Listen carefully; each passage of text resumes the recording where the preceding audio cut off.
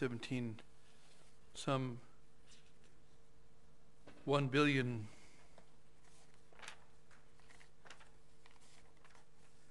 686 million deaths, violent deaths. That's not counting the wounded. That's not counting all the people who lost a brother or a son or a father or so forth. That's not counting also the physical expense. In the United States alone, since we've ignored Our Lady of Fatima, just the United States alone, not because they're more important, but because we have the numbers for them, they have spent over $1,564 billion on warfare just since 1917. This is not the only cost by any means, but it's costs that we can measure. And so, yet I hear people saying, I can do nothing. I hear lay people say that. I hear priests say that. I hear bishops say that. I hear cardinals say that. So if we can do nothing, but all we must do is sit back and wait for the inevitable Antichrist to come, then we are indeed in a very sore and sad position. I don't believe that God leaves us in this way, that He has given us possibilities, He has given us answers, He has given us ways, even though we're not the Pope, even though we're not all the bishops, even though we're none of these people, nevertheless, we are not helpless. If we think we are helpless, we will find out when the punishment comes that we should have thought better. We should think differently. But it seems that everyone is afraid. They don't want to be laughed at. They don't want to stand out. They don't want to be considered singular. They think that there's strength in numbers. I knew a man who had cancer, and I've known more than one, actually, who the doctors tell him, we can do nothing for you. All we can do is send you home to die. Now there are other doctors who say, we can help you if you take our regime. It's nothing special, nothing painful, a little unusual by the world standards, but it will cure you. Or the chances are curing you is about 80%. And yet, more than once, the people would rather not appear to be foolish. They would rather be killed by cancer because they would rather not go against what the mainstream or what the common opinion is. I think our worst fear is ourselves. We don't want to look like we're strange, or we don't want to stand out. But unfortunately, we are being asked to stand out. We are being asked to do something unlike our contemporaries. We're asked to, first of all, think for ourselves. If the Blessed Virgin tells us that only I can help you, the Blessed Virgin tells us, as she told Lucy to tell the Pope, I'm still awaiting the consecration of Russia. Without that consecration, Russia cannot convert. Without that consecration, the world cannot have peace. It's quite absolute. Without the consecration of Russia, the world cannot have peace. We've had all sorts of plans for peace. We have, if you go start from more recent times, you have George Bush having a war on terror to bring peace. So far, we don't have any more peace. We have a lot more dead people, perhaps in the millions in the last few years in Iraq, Afghanistan. We don't have any more peace. We have the general on the ground, General David Petraeus, who tells us that this war will go on for the next 2 generations. This is the best they have to offer us for world peace, is war for the next 2 generations. Why do we have to wait for someone else to speak up? Why do we have to wait when we ourselves have a tongue? When we ourselves know the truth? When we ourselves can talk to those around us? We are not without resources. We must remember the children at Fatima. They told no one, or more exactly, Jacinta told her mother, and the word spread, and 50 people in June came, not because the children asked them to come, but they came themselves. Now these 50 people in June told their friends and neighbors. As a result of those 50 people, 5,000 people came in July. So they didn't have radio, they didn't have television, they didn't have newspapers, they didn't have advertising, they had nothing but talking to their friends. So the power of 50 people to tell 5,000 people to come is not insignificant. And those 5,000 people told their friends, and 15,000 came in August. And they told their friends, and 30,000 came in September. And those 30,000 people told their friends. Now remember, it's not just that they told their friends. The government had the army out to prevent the people from coming in October. So that besides the military being against them, the newspapers were making fun of them. The government was persecuting the children, putting them in jail and threatening them with death. And the priests were afraid. They didn't want to lose their parishes. They had been persecuted by the Masons in the government, and they didn't want to lose any more parishes, so they discouraged the people from coming. Yet despite all this, 70,000 people came because although none of them were powerful, none of them had any power in the press or the newspapers or in the church, nevertheless they told their friends. 70,000 people is not a small number. And that happened because people did what they could. All of us can do something. All of us can tell our friends. And if some of our friends laugh at us, let us not make that worry us. If they're not worthy to hear the message, then go to others. You'll be surprised if some people you expected to listen don't listen. You'll be surprised that some people you don't expect to listen will be very much touched by this message. So we can do a lot. And in fact, since, for whatever reason, up to now, God has not given the grace to the Pope to do the consecration, for whatever reason, he has given us, nevertheless, the knowledge of the message of Fatima and the knowledge of the requests of Our Lady, so he expects us to do something with that. I'm not quite sure what it takes for people to notice. We don't pay attention to it because it's not in the Catholic press, because it's not in the daily press. We don't pay attention because it's not in our schools. Maybe we say, well, we need the right people. We need enough people. And we're not the right people or enough people. So we have to overcome this lie we tell ourselves, this excuse we make to ourselves that we can do nothing. So the first thing we can do is we can pray. That's the most important thing, to pray and make sacrifices. Our Lady spoke by teaching the children prayer. First, the angel taught them the prayer, "My God, I believe in thee, I adore thee, I hope in thee, and I love thee. I ask pardon for all those who do not believe, who do not adore, who do not hope, and do not love thee." This prayer the angel taught them, and the angel taught them also how to pray it. When they were by themselves, to prostrate on the ground, with their forehead touching the ground, and to repeat this prayer over, again, hour after hour. In fact, they spent from some time around 10 or 11 in the morning to about 8 o'clock at night, praying this prayer the first day the angel came to them. The angel taught them the second prayer, to also pray in adoration, to praise prostrate. O most Holy Trinity, Father, Son, and Holy Ghost, I adore thee most profoundly, and I offer up to thee the most precious body and blood, soul and divinity of the same Son, Jesus Christ, present in all the tabernacles of the world, in reparation for the blasphemies, the outrages, and the indifferences by which he himself is offended. And I draw upon the infinite merits of the most Sacred Heart of Jesus and the Immaculate Heart of Mary, that you might convert poor sinners. So the angel taught them to pray in adoration, in hope, in faith, and in charity and love, and to ask pardon for all the sinners who do not pray, who do not adore, do not hope, and do not love God.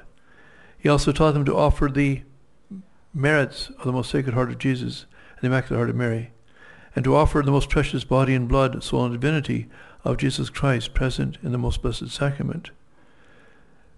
And to make this prayer in reparation that our Lord is offended by these sins, and also to pray for the conversion of sinners. Again, reparation and prayer and sacrifices. The Blessed Virgin taught the children to pray. These prayers we should learn, we should remember. They are printed on our various cards. When Our Lady opened her hands on May 13th, and the light fell from her hands into the hearts of the children, she said, the children actually prayed this prayer together without ever learning it before. They said all together at the same time, O most Holy Trinity, I adore Thee, my God, I love Thee in the most blessed sacrament. So here again, we see from talking about belief in God to then belief in the most Holy Trinity. And again, belief in the Blessed Sacrament. All of these things are taught by prayer and taught by the example of the children. The Blessed Virgin taught them another prayer to say at the end of each decade, O my Jesus, forgive us our sins, save us from the fires of hell, lead all souls to heaven, especially those most in need. This is the prayer that is taught to pray at the end of every decade of the Rosary. So we ask God, first of all, to forgive us our sins, and then we pray for all those who need God's mercy to save them from hell. The Blessed Virgin on the same day, that was on July 13th, she also taught them the prayer to pray when you make a sacrifice. O my Jesus, it is for love of Thee, for the conversion of sinners, and in reparation for sins against the Immaculate Heart of Mary, I offer this sacrifice to Thee. The children were taught to pray and make sacrifices for sinners. One day when Lucy and Francesca were speaking to some pilgrims, the children were asked, did Our Lady ask you to pray for sinners? And Lucy surprisingly said, no. So when Francesco was with Lucy by himself, he said, but she did tell us to pray for sinners. And Lucy corrected him and said, no, she asked us to pray and make sacrifices for sinners.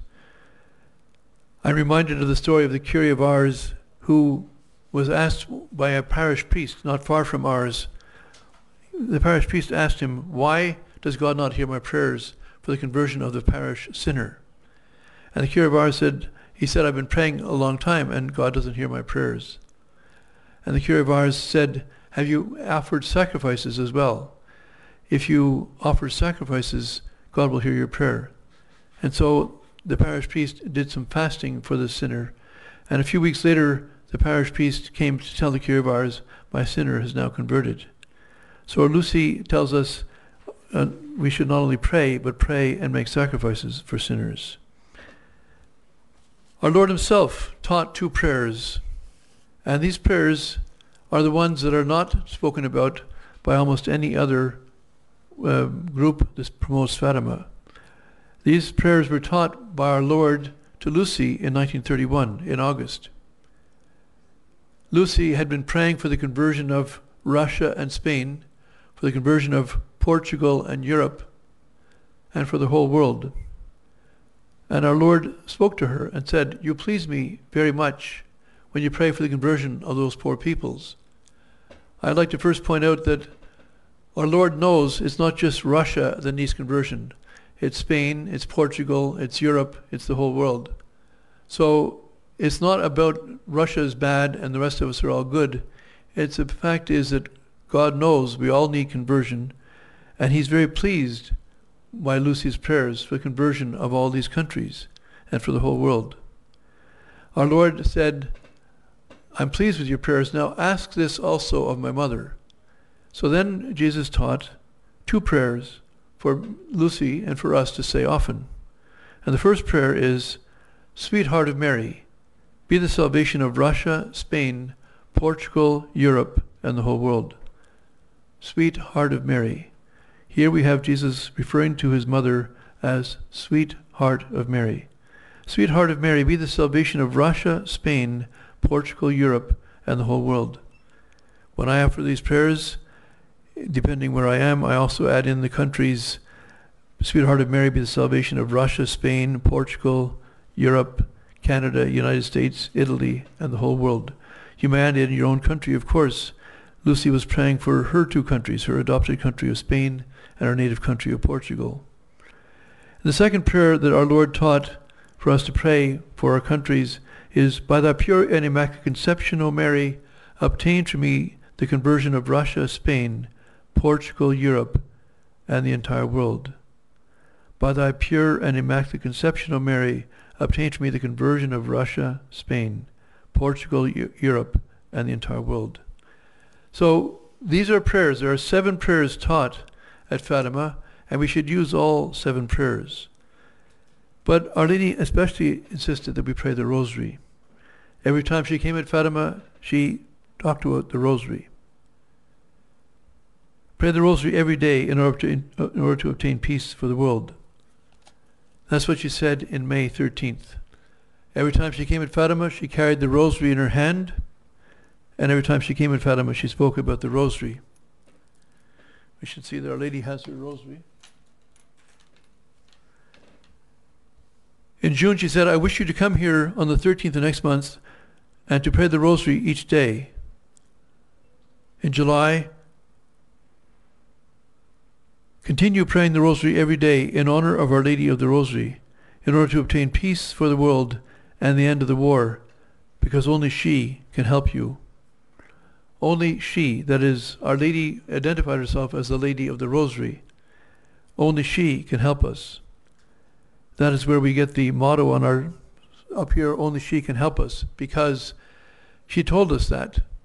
In fact, there are those who work for the definition of the mediatrix of all graces, that Mary is the mediatrix of all graces in which she is. I believe that that definition will happen after the consecration, when we will see the practical results of recognizing Our Lady as mediatrix of all graces. And when we recognize then that only she can help us. But she continues in August, I want you to continue praying the Rosary every day. In September, continue to say the Rosary and to obtain the end of the war. In October, I am Our Lady of the Rosary. Continue to say the Rosary every day. So every time she came, she spoke about the Rosary. Every time she came, she carried the Rosary. Every time she came, she insisted that we pray the Rosary. So it's hard to avoid understanding that we are not without resources. As Lucy has told us, that there's no problem in the world, either national or international. There's no problem either physical or spiritual that cannot be solved by the Rosary. The Curé of Ars tells us that I know a man more powerful than God. It's he who prays. The man who prays gets God who said no to say yes. So let us pray. Up to now, God has not given the grace to the Pope to do the consecration. We must pray insistently and fervently. We have had several million rosaries campaigns for this, but obviously it's not enough, so we encourage you to continue to pray the Rosary for the Pope to do the consecration. Again, when Our Lady came in 1925 for the communions of reparation, she explained that her heart was pierced by these thorns. In fact, it was the child Jesus who explained this to Lucy. And Our Lady said, you at least try to console me and announce in my name that I promise to assist at the moment of death with all the graces necessary for salvation all those who on the first Saturday of 5 consecutive months shall confess, receive Holy Communion, recite 5 decades of the Rosary, and keep me company for 15 minutes while meditating on the 15 mysteries of the Rosary, with the intention of making reparation to me. So we should pray the Rosary in reparation, especially on the first Saturday. Pray the Rosary and meditate on the 15 mysteries of the Rosary. Again, it is well for us to reflect upon that we have this power of the Rosary, that we can change the course of mankind by praying the Rosary and by praying for the consecration of Russia. Sacrifices. In summertime, the angel told the children to make sacrifices, and Lucy asked how are we to make a sacrifice, and he answered, make of everything you can a sacrifice, and offer it to God as an act of reparation for the sins by which he is offended, and in supplication for the conversion of sinners.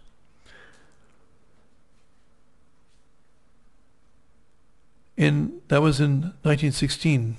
In 1917, on July 13th, the Blessed Virgin said, sacrifice yourself for sinners. And Pray many times, especially when you make a sacrifice. O Jesus, it is for love of you, for the conversion of sinners, and reparation for sins committed against the Immaculate Heart of Mary. So, we need to keep in mind that although things may seem impossible, that the more we look out there, we see that, as speakers of this conference will point out, that the plans of the devil for the New World Order, that they've been planning since 1730. This plans of the Masons, the plans of the anti-God forces, the plans of Karl Marx, who worked for the Masons as well. All of these plans, which we see outlined, you can read their plans written in 250 years ago. You can read their plans and you can see them being carried out before our eyes. It would seem that nothing can stop them. But nevertheless, we have the promise of Our Lady that in the end my Immaculate Heart will triumph. In the end means that there is a time, there's a long battle. It takes some time before she wins. But in the end, she does win. It really is up to us to choose the right side, even though it looks like it's a losing side right now, and to stay faithful to her. And we will see, either here or hereafter, her triumph. In the end, my Immaculate Heart will triumph. The Holy Father will consecrate Russia to me. Russia will be converted, and a certain period of peace will be given to the world. I think it's hard for people, they think of Our Lady of Lourdes, for example, or Our Lady of Pont-Main, or other apparitions of Our Lady. All of them are important. But Fatima is unique in all these apparitions. There have been 14,400 wars in the history of mankind for the last 6,000 years. 14,400 wars. That's about 2 wars and a half every year. This warfare has increased in our time, in the last 100 years, and even more in our own time, so that we have these phenomenal numbers never before seen in mankind's history of people being violently put to death by their fellow man. Yet we're told that the promise of peace, that mankind, not just Russia, not just the United States, not just this part or that part, but the whole world, will enjoy a period of peace.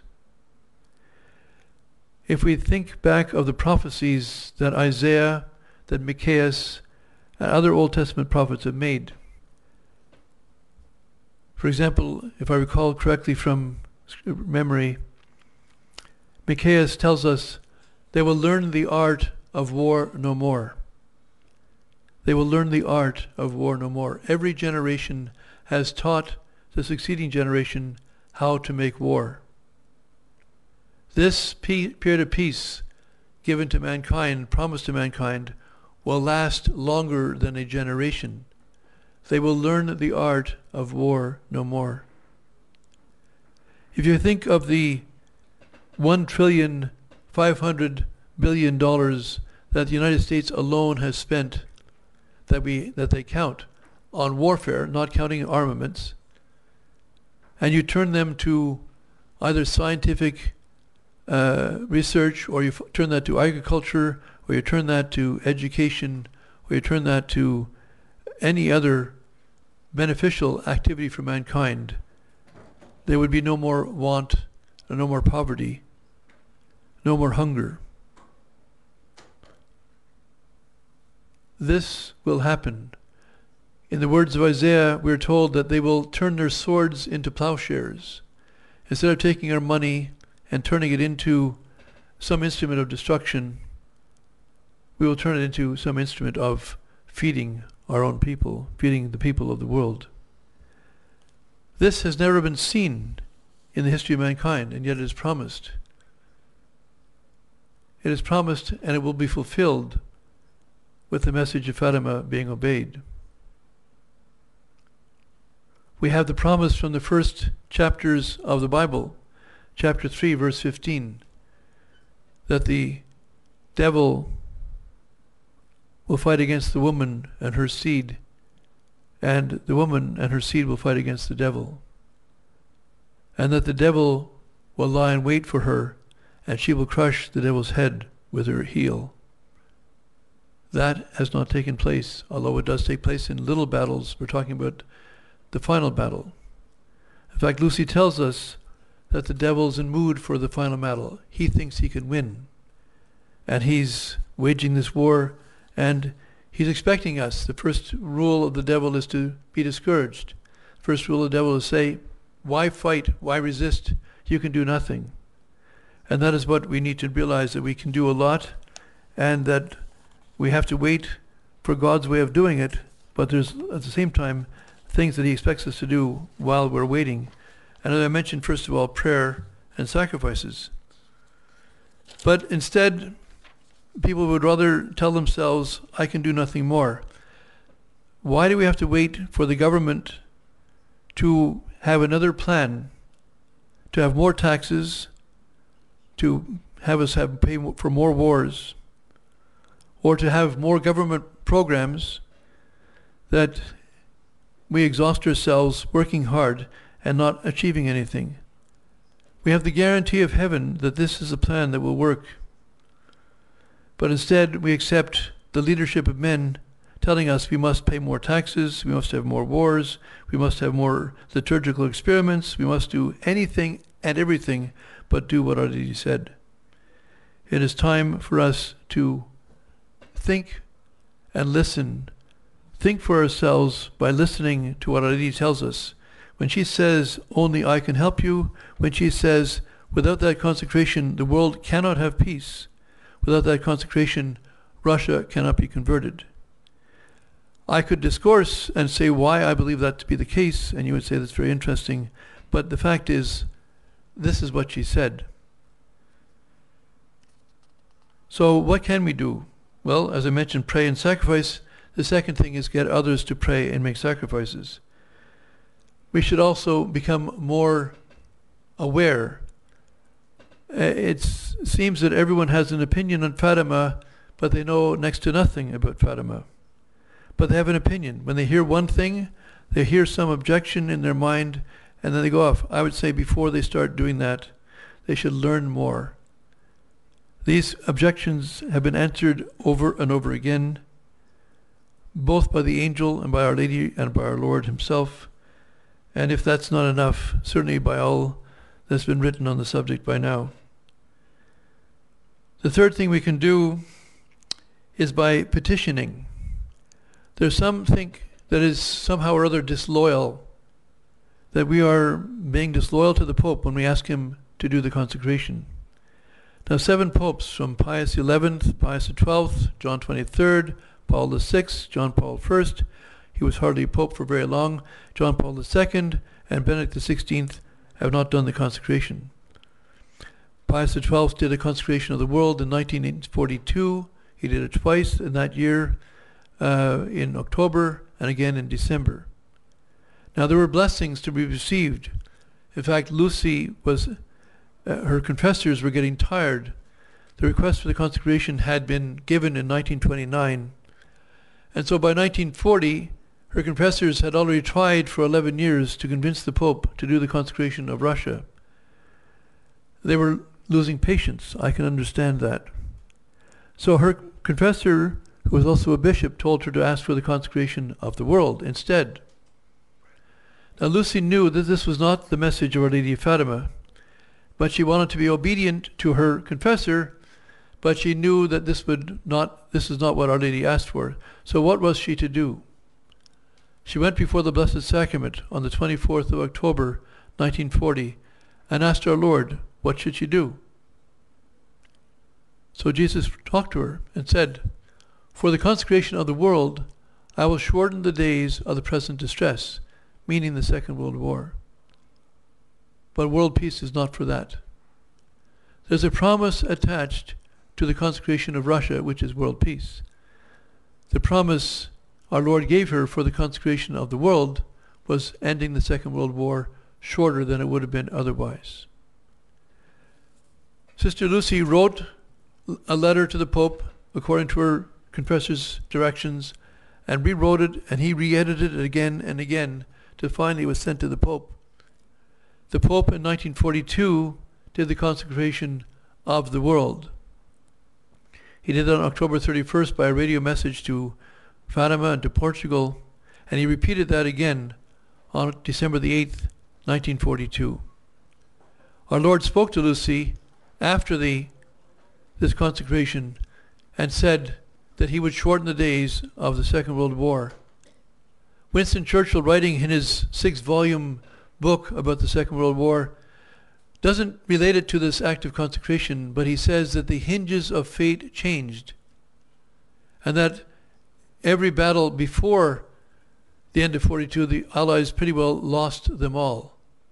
But every battle after that, the Allies won almost every one of them. And this change, our Lord tells us, basically was due to the consecration of the world by the Pope in 1942. So I'm not here to suggest that consecrations of the world are useless or are bad, but they are not what our Lord asked for, and they cannot be used to substitute what our Lord asked for and what Our Lady asked for. So it's important for us to realize that there are enemies to Our Lady.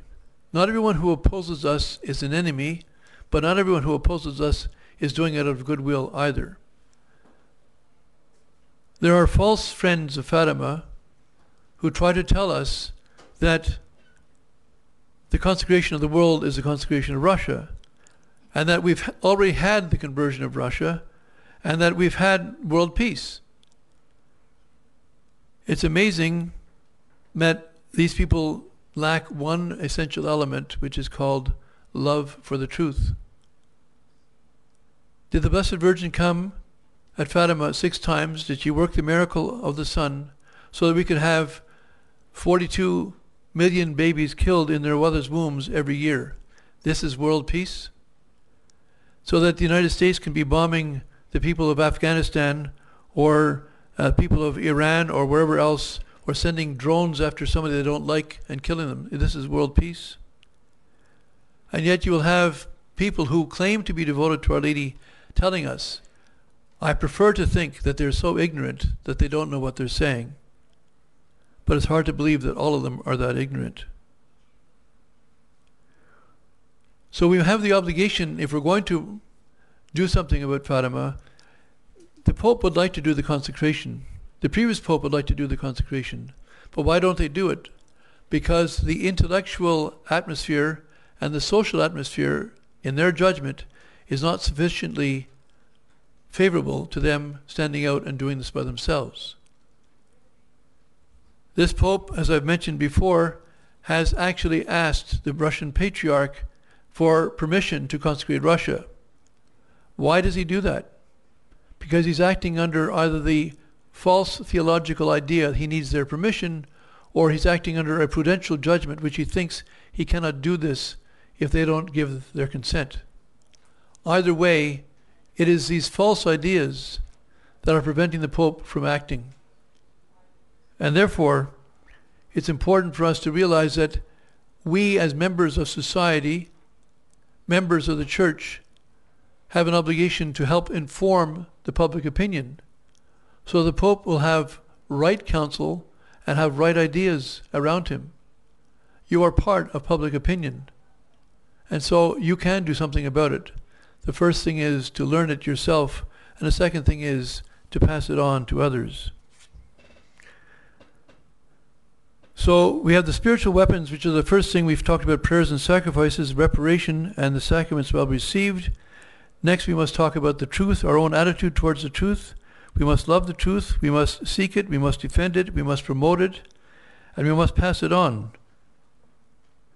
And then we must deepen it as well. And by passing it on, we pass it on by word of mouth, by TV, by telling others to watch us on TV, for example.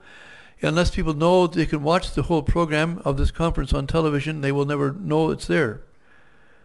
You can pass it on by radio and by the website. You can pass it on by reading books and passing them on, and so forth. So we can petition the Holy Father.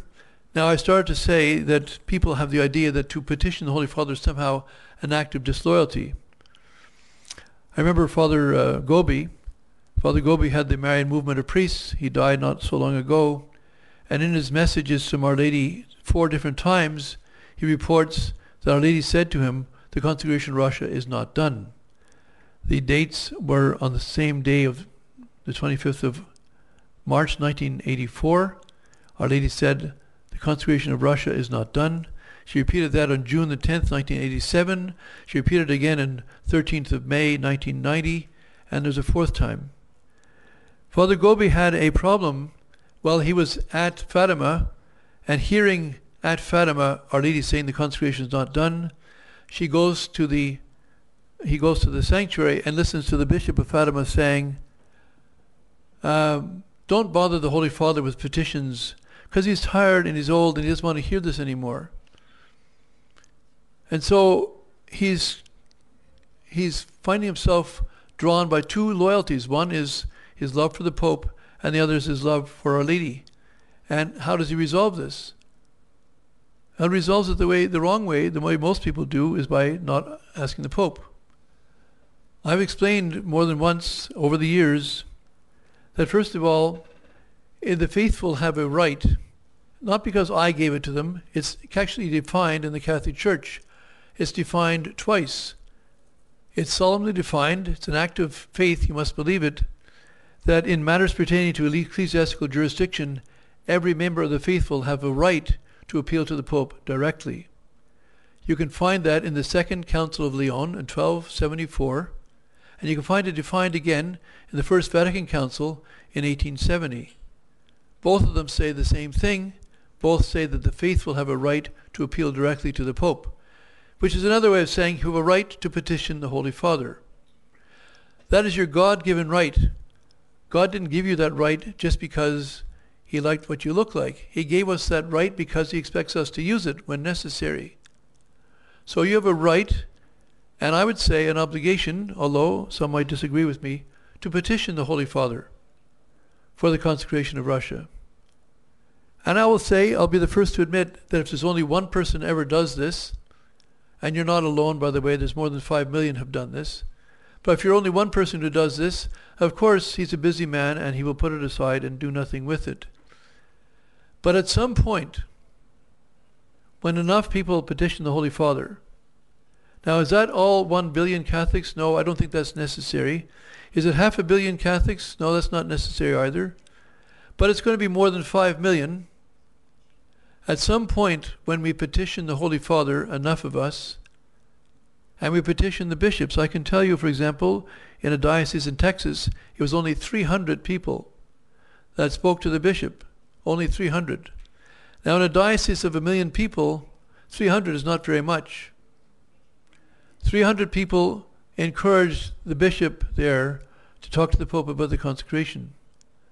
How hard is it to get 300 people in every diocese? There's a total of 2,500 dioceses, and it doesn't mean you have to be a member of that diocese. The same 300 people could go to 5 or 10 dioceses. So if you divide 2,500 by approximately 10, you get 250 times 300. It's not that much when you consider the fate of the world hangs on it. So we can petition the Holy Father, and we can get others to petition the Holy Father for the consecration of Russia.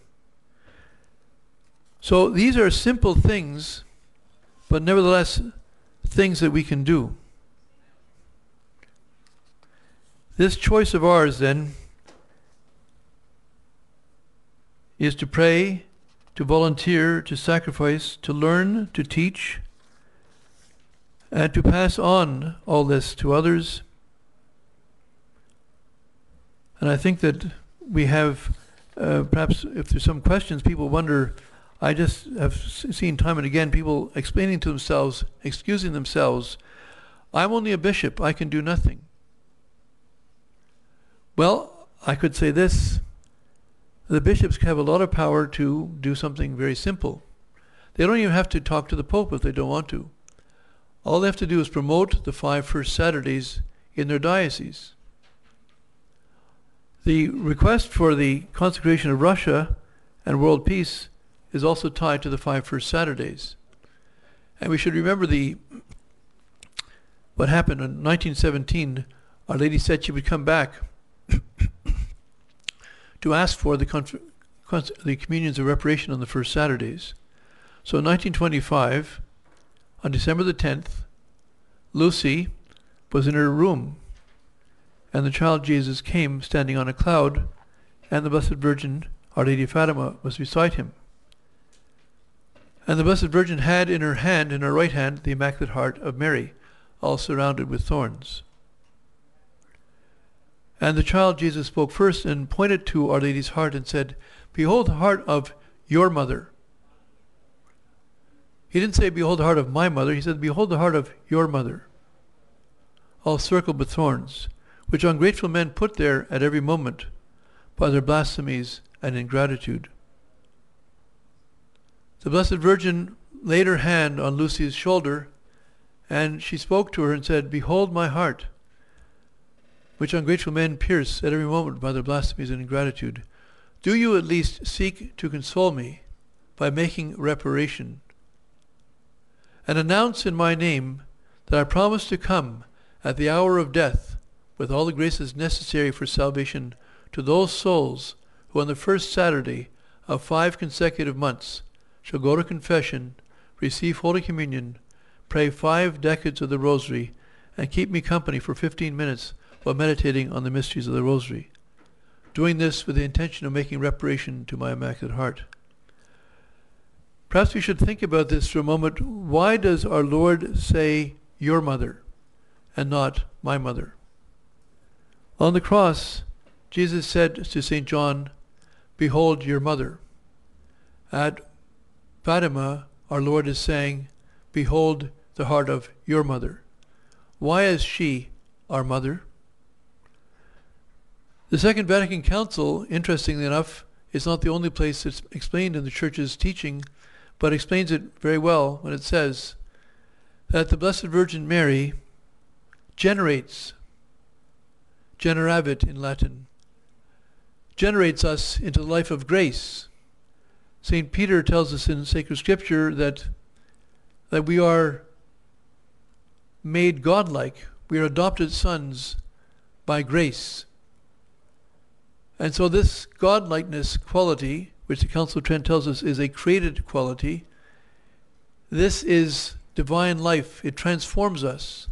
But this sanctifying grace, or this divine life, this created divine life in us, is generated in our hearts, in our souls, by the Blessed Virgin Mary. That she is the one who brings us forth to new birth. When our Lord says in St. John's Gospel, chapter 3, verse 16, if I recall, "Unless you be born again of water and the Holy Spirit." So baptism is really a rebirth, but we are not reborn without a mother. The Blessed Virgin is the one who gives us spiritual rebirth. And just as she is the mother of Jesus, of a person who pre-exists, he's a divine person, nevertheless a person who pre-existed, she becomes his mother by giving birth to him in his human form. Similarly, she becomes our spiritual mother, giving us birth in supernatural form. And so she is truly and strictly speaking our mother. She is as much our mother as our own natural mother is. Now you can see just the depth of just this one word when our Lord says, "Behold the heart of your mother." Behold the heart of your mother, he says. And yet there's so much meaning in that one phrase. Now the Pope and the bishops and the priests can all promote the devotion of the 5 first Saturdays to make reparation for the ingratitude. How is it that we are ungrateful? Well, as again we can go back to sacred scripture, St. Bernard, for example, explaining the Annunciation, the Blessed Virgin is asked by the angel to be the Mother of God. She doesn't hesitate, but she takes a moment to consider it. And St. Bernard tells us, ask the Blessed Virgin, please don't hesitate. We're all waiting. We're all dependent on you and your answer. May it be yes. Hurry, please. We are all indebted to the Blessed Virgin for her answer. Because as we know that the grace of redemption comes through sacrifice, through the blood of Christ. There's no redemption from sin, says St. Paul, there's no redemption from sin without the shedding of blood.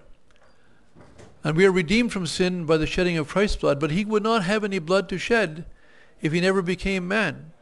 And he would never become man unless the Blessed Virgin had said first, Fiat, let it be done unto me according to thy word.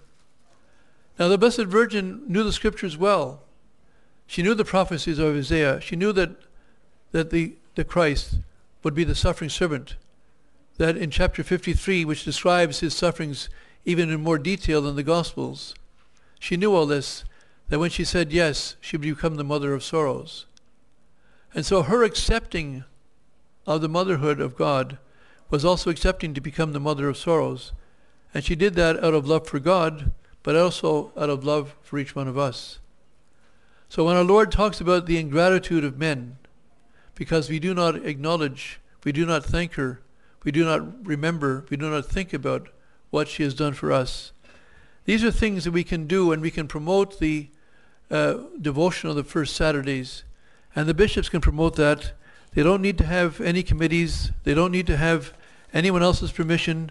All they need to do is have these practices promoted widely in their dioceses, day in and day out, year in and year out. And they will draw down many graces on themselves and on their parishes and on their parish families. So we are not without resources. And if we all did what we could, we would see the atmosphere in the church change. But we're all waiting for someone else to do something. We're all waiting for the leaders. We're all just nobodies, we say to ourselves. But that's just a big excuse. We have the power among us collectively here. When you consider that the gospel was spread to the whole world by 12 men, and you consider that among them, St. Paul excelled them all, so that if we had more zeal, if we had more faith, we could do more. But let us not reproach ourselves so much as ask for that faith, for that zeal, and let us do what we can with what's at our hand. There are many things that you can find out, if I've not given you enough to give you here, that you can do. I don't know if there's any questions. There's thousands of things. As St. Thomas tells us, that men of good will can differ among themselves about courses of action. And everyone has opportunities and graces and gifts that other people do not have. So there's no way I can speak of every possible way you can do it, but all of you can do the prayers and the sacrifices. All of us can tell our friends and neighbors about it. All of us can learn more about the message of Fatima. All of us can be more fervent in our application of the message of prayer and sacrifice. There's still more to talk about as we go on this week during the conference. We'll cover more things. I think that I've run out of time here. God bless you.